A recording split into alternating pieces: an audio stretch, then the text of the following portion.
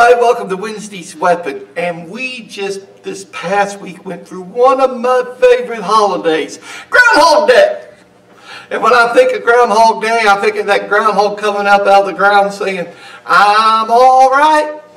Because he saw his shadow this time, old Punxsutawney Phil saw his shadow, and everybody's a little discouraged because he says it's going to be 6 more years of winter.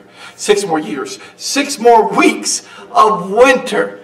Well, listen, everybody, smile. Because even though he says it's going to be 6 more weeks of winter, which I don't know, maybe it'll be 8 more weeks. But that ain't what matters. Spring is on the way. Spring is right around the corner. Doesn't matter what that old groundhog says.